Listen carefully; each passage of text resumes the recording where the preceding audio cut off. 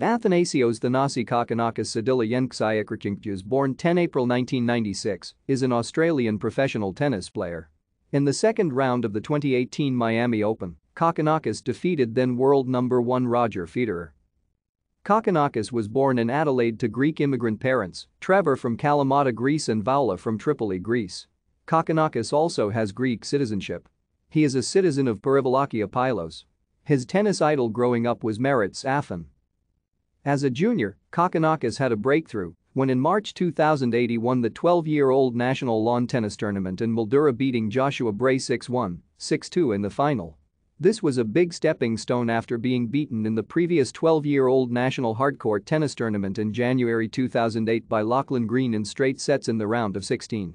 This tournament was won by Nick Kyrgios. In 2009, Kokkinakis was selected with fellow Australian tennis representatives James Ma, Lee Tu and Daniel Talens on a Tennis Australian European tour. Thank you for watching.